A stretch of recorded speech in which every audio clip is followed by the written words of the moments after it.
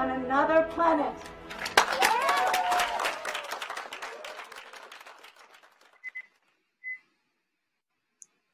Hello, everyone, and welcome to another episode of NASA Science Live. My name is Jari Cook, and I'm the News Events and Project Supervisor at NASA's Jet Propulsion Lab, and I'm going to be your host for today's episode. So today we're going to talk about the historic flights of NASA's Ingenuity helicopter and what they could mean for extraterrestrial flight in the future. Over the past month, NASA has been pushing the boundaries of what is possible and turning science into science fact. On April 19th, the Ingenuity Mars Helicopter became the first spacecraft to achieve powered, controlled flight on another world. Since then, it has completed 4 flights that have taken this 4-pound spacecraft higher, farther, and faster than ever before. And now that the helicopter passed its technology tests, it gets to try new things that are all gravy. Ingenuity has just started an operational demonstration where it will try to fly along with its fellow robot, NASA's Perseverance rover, and it will test how well it works as a scout. Ingenuity recently demonstrated that it could fly some fairly long distances, about 1 1/3 football fields out and then back again, taking lots of pictures along the way. The 4th flight was the most ambitious so far. Let's take a look. All right, I see data products coming in, so I think we're ready to begin processing. All right, telemetry should be in. I have a plot to show here, showing helicopter flying out and back. That's us going out and back.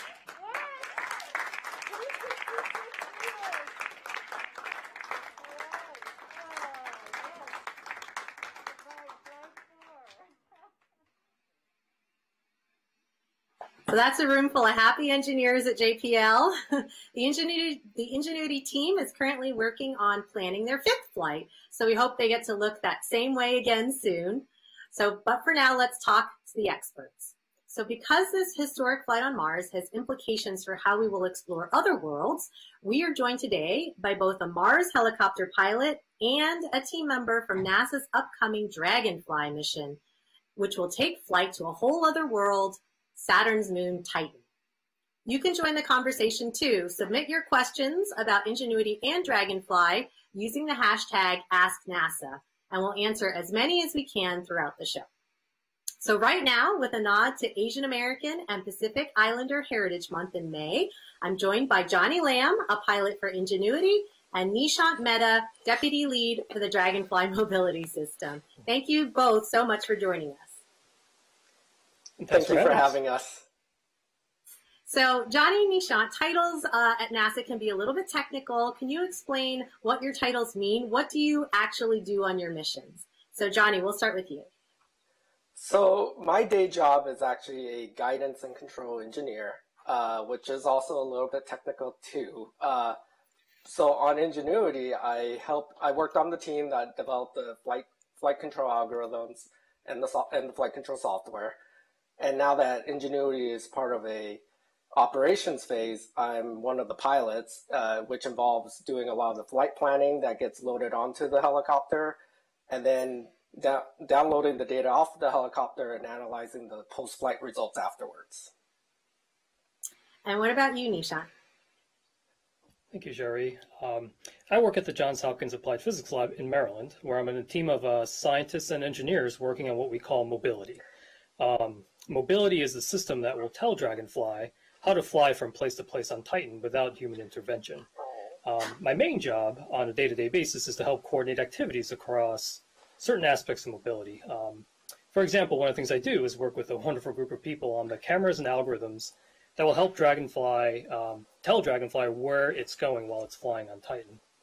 I'll also add that in terms of titles, they can be hard to understand, very cryptic sometimes. So folks working on Dragonfly will often use the term Dragonflyers. Nice. So we've got a Dragonflyer and a Mars helicopter pilot with us today. All right. So Perseverance carried a lot of technology with it to the Red Planet. One of the technology experiments is the MOXIE instrument, and it just showed us the other week that oxygen can be extracted from the Martian atmosphere. And that'll help with launching rockets off of Mars and eventually making oxygen for astronauts to breathe. The META instrument helps prepare for human exploration by providing information about weather, climate, surface radiation, and dust. So Johnny, what kinds of horizons does the Mars helicopter technology demonstration open up for future NASA missions? So I think with the success of Ingenuity, we've basically kind of unlocked an aerial dimension to exploration. So we've always kind of had the orbiters who can provide observations from up high above, and now we've always had rovers who can provide observations from way close to the ground. And now this kind of provides us another dimension to kind of explore that gap in between, where we can kind of reach some hard to reach areas. We can provide images, reconnaissance, we can scout ahead, we can look for the best path to traverse.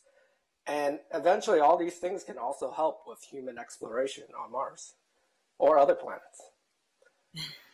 Yeah, and I know that you guys have done a lot of testing on Earth. You know, there's like a space simulation chamber at JPL, but what have you learned from flying this helicopter on Mars that we couldn't gain from flying it in the simulation chamber on Earth?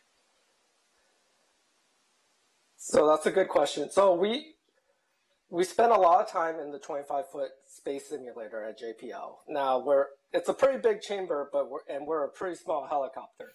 But even with all that, we were only able to ever go about a meter up off the ground and about half a meter side to side. And we always had a lot of cables and wires and ground support equipment, all while trying to simulate a Martian environment. Now we're here at Mars. We've been kind of freed of all of this, and we're allowed to just kind of soar the skies. And what we demonstrated is we actually can control flight in the actual Martian environment. And as was shown in like Flight 3, we were able to fly 50 meters downrange, which is the farthest and back, and that's the farthest we've ever gone. And in the process, we're validating all our models, all our testing. We were able to kind of inform and refine our models.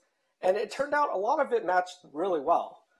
And now we're collecting all this valuable engineering data back so that we can kind of help data mine it and improve our knowledge for future missions. Now, as we move on to kind of an operational demonstration phase, we're going to learn how to work with Perseverance. We're going to try to scout and try to figure out how to play together so that we can inform future missions on how they would handle this in the future. Yeah, so it's going to be a little bit like a buddy movie. All right, so what makes it really hard to fly at Mars is that the atmosphere is really thin, but at Titan, Saturn's largest moon, it's a different world entirely, has a much denser atmosphere than Mars. And Yishan, I know we've talked about how, if you were to kind of get some speed going, you could actually soar for quite a bit of time on Titan on your own. So what can the Dragonfly mission learn from the Ingenuity Mars helicopter? That's a great question. I'll say that we are always learning from past space missions. Here at APL, every time we build a spacecraft, we apply those lessons to later efforts. In particular, we were very excited to see Ingenuity fly on Mars. While there are a lot of differences between Ingenuity and Dragonfly, there are also a lot of similarities when you're designing and operating a vehicle on another planet, especially to fly. One example is that flights for both Ingenuity and Dragonfly are autonomous. Titan is very far from Earth. It takes over an hour to send data to Titan and over an hour to get that data back. Because of that, we can't simply have someone driving or flying from the Earth. We need Dragonfly to be able to go from place to place on its own, like Ingenuity. And so Ingenuity's, the team's experience flying autonomously on Mars will be very valuable. We'll learn from the challenges they faced and how they solved them. And I will say that another reason I'm really excited about Ingenuity and Dragonfly, of course, is that they provide, these missions provide inspiration. They'll inspire future ideas for planetary exploration and certainly help us push our boundaries even further. And these missions also inspire the next generation of scientists and engineers. And I hope that students, like my own daughters, will be inspired to pursue space exploration. And who knows, maybe themselves work with Dragonfly when it gets to Titan in the 2030s, continue exploration of Mars or other places in our universe. Yeah, and it's pretty hard to figure out how to fly on another world. So, Nisha, why would we even want an aerial dimension to explore Titan? Yeah, I think Johnny put it very well earlier. Flying opens up a lot of new possibilities for us, right? We can cover a lot of ground, a larger area than we could otherwise. We can do our science investigation in a lot of different places on Titan, both on the surface and collect data while we're in the air. And in particular for Titan, actually makes a lot of sense to fly since it's relatively easy. Thanks to, like you mentioned, the really thick atmosphere there and low gravity. In fact, Titan actually has lower gravity than Earth's moon. Great, yeah. So, lots of different kinds of worlds in our solar system. So I see that there are questions coming in online. If you'd like to submit a question to be answered during the show, use the hashtag AskNASA or comment in the stream wherever you're watching this. So our first question is from Erica Liebel on Twitter asks, what has surprised you the most about Ingenuity's accomplishments so far? Why don't we start with Johnny, and Nishant, you can let me know if you had anything that surprised you. I would say that the most surprising thing has been how well everything has kind of performed on Mars. We've been looking at these flights, we've been getting back the data, we've dug into it, and they've matched extremely well with our models, with how we tested it, and it's been a very pleasant surprise. I mean, it's wonderful to see. Nishant, did you have anything that surprised you as you were watching the Ingenuity flights?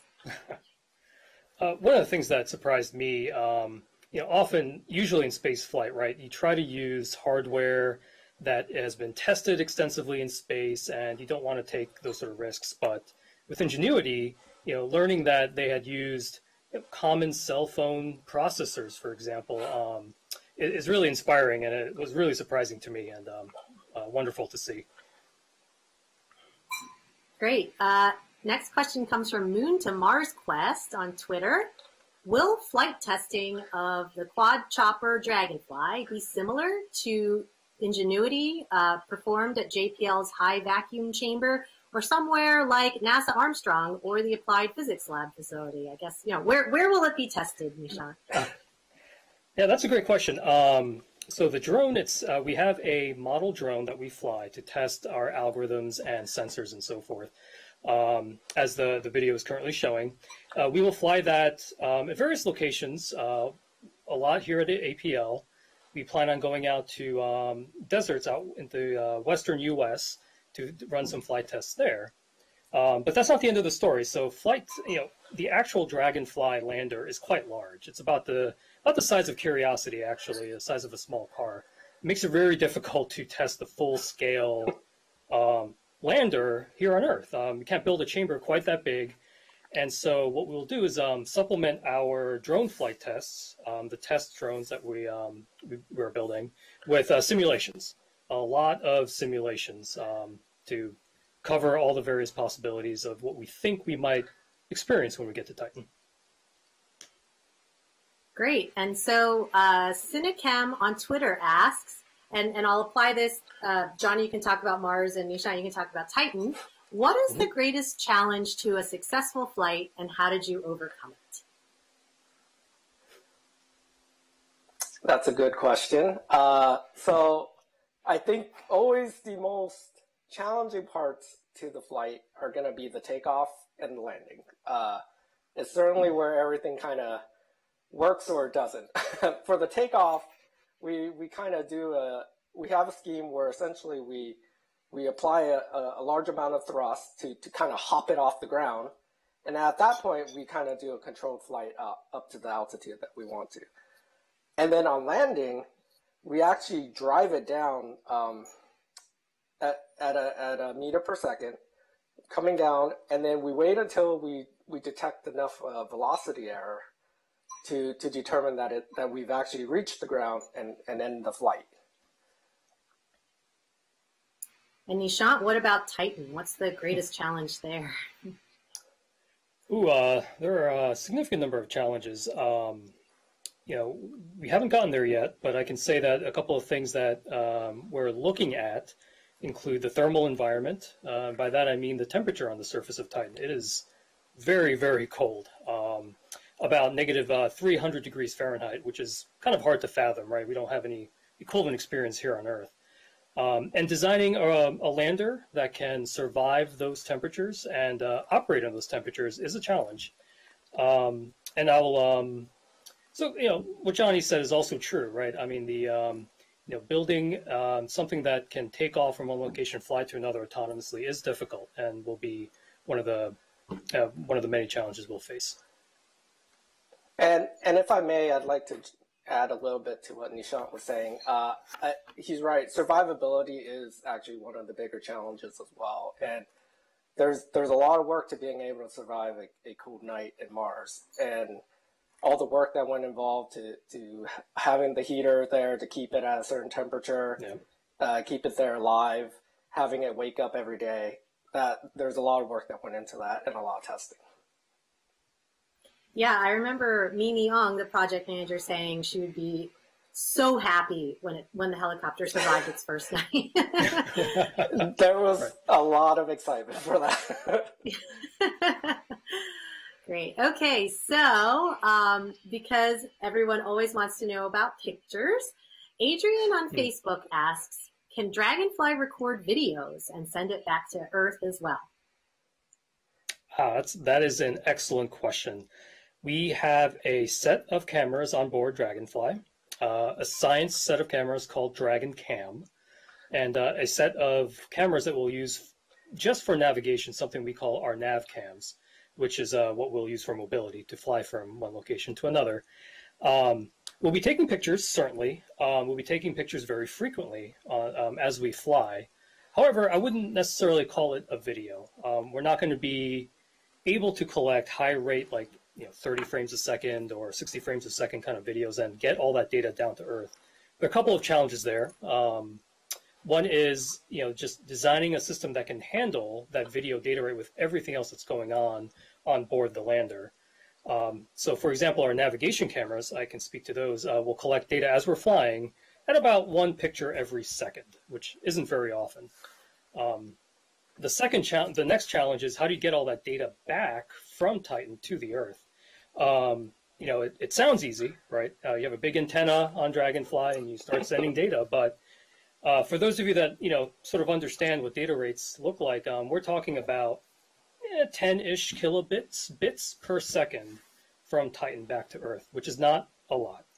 And so, we will be spending a lot of time optimizing what data we want to bring down, working with the scientists to figure out what's most interesting, and when we finally get to Titan, implement that and get what the best data we can down. Yeah, and Johnny, there are some cameras on board Ingenuity as well, right? Yes, we have 2 cameras. One is our navigation camera. That's kind of our black and white camera, pointing mostly down, slightly forward. And that's where the iconic first flight image comes from, where it took a picture of its own shadow. And then we have the color camera. We call it the RTE, or Return to Earth camera. And that's the one that's taking the images also a little bit more forward facing. Now, we don't have video capability there. For the color camera, we take some images. For the navigation camera, we collect more images, so we kind of have limited data recording, if you will.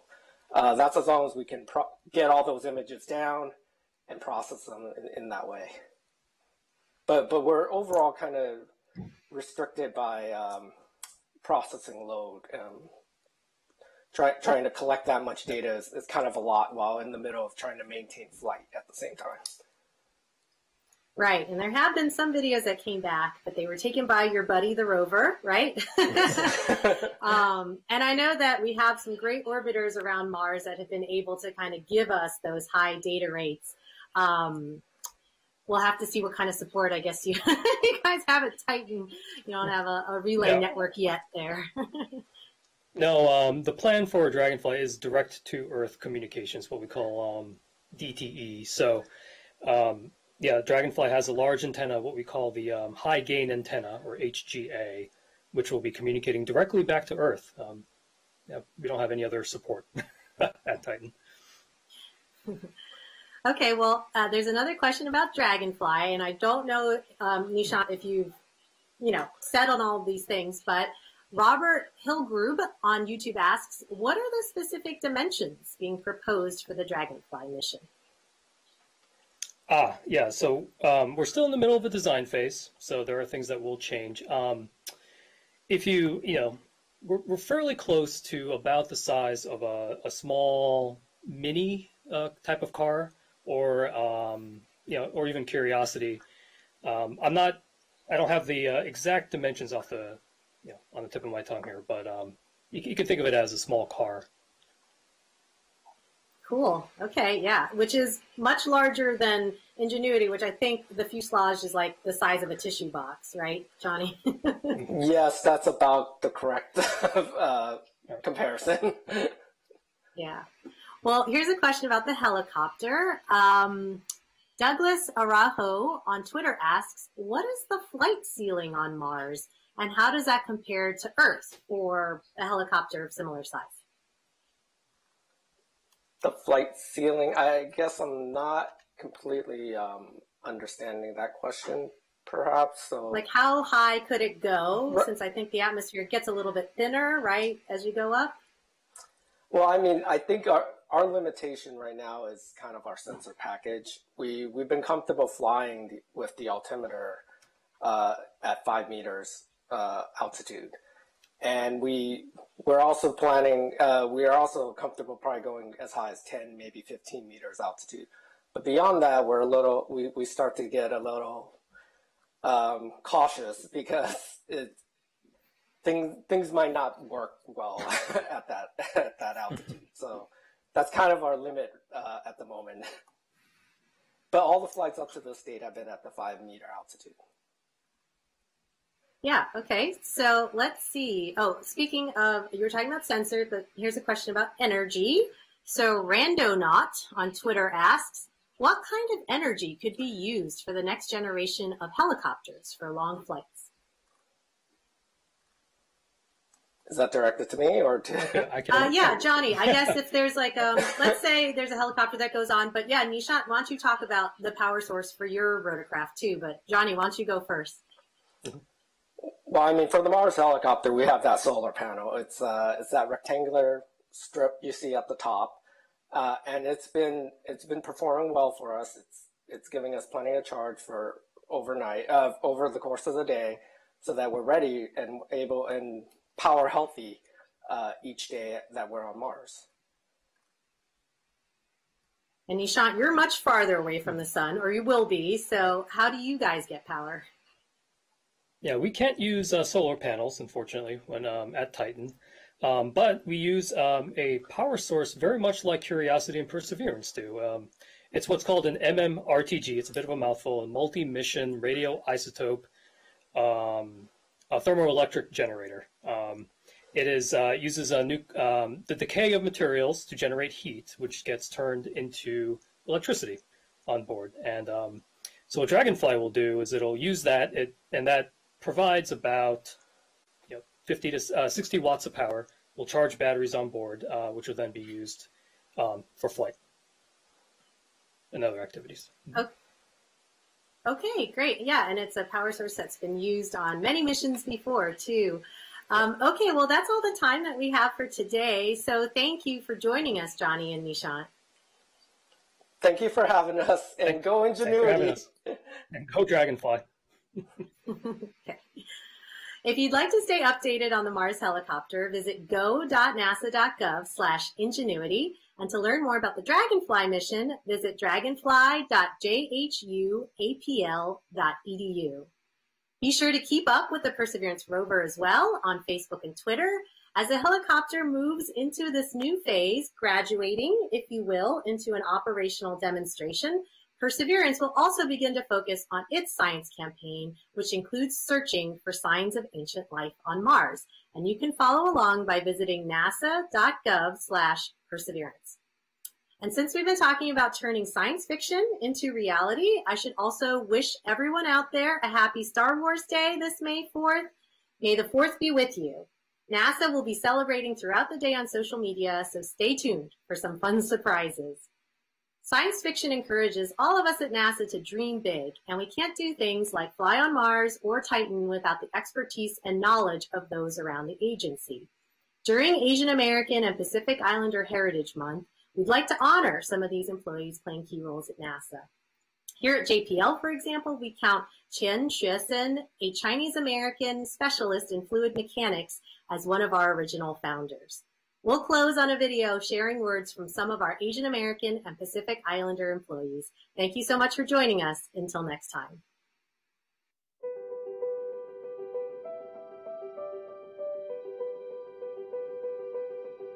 Hello everybody. 你好 Hi, こんにちは。 ，Hello，大家好。 Hello, my name is Wen Shan Kuang. 你好了嗎？我嘅名係朱無基。Hi, I'm Kelly Busquets. I'm an engineer with the Goddard Space Flight Center. Mabuhay. My name is Tony Arviola, and I work at Langley Research Center. My name is Karthik Shade. I'm an astrophysicist working in the Science Mission Directorate. This is Kenji Miki. My name is Jenny Staggs. My name is Steve Shi. I'm the Associate Administrator for Diversity and Equal Opportunity here at NASA. I'm a research materials engineer. I'm a program analyst. I work as a software engineer. I do research on electric propulsion. I came here from Japan long time ago, hoping that I could work for NASA. Actually, this is my favorite picture that I kept near my desk for a long time. I am proud to be an Asian American. And I'm so proud to be a part of the NASA family. I'm second generation of Vietnamese and Taiwanese descent. I grew up in the Philippines. I'm Indian American. I'm Filipino. Both my parents are from the Philippines. I come from India. I am really honored and blessed to be part of an organization that embraces diverse backgrounds. But never in my wildest dreams did I expect to be working at NASA. I am profoundly deaf, which makes me a unique person who is a deaf Asian employed at NASA. I'm an ambitious woman and I do not let anyone discourage me. I'm so grateful for the opportunity to work at an agency where our work benefits the entire world. You notice my speaking. I have some speaking problem on top of a Japanese accent. But in NASA, no one care about it. They just care what I'm doing. So it makes me very happy. Thank you for joining us in celebrating Asian American Pacific Islander Heritage Month. Happy AAPI Heritage Month. 대단히 감사합니다. All right, thank you. Paalam. 再见 Namaste, vanakkam. Bye bye. Joaquin. ありがとうございます。さよなら。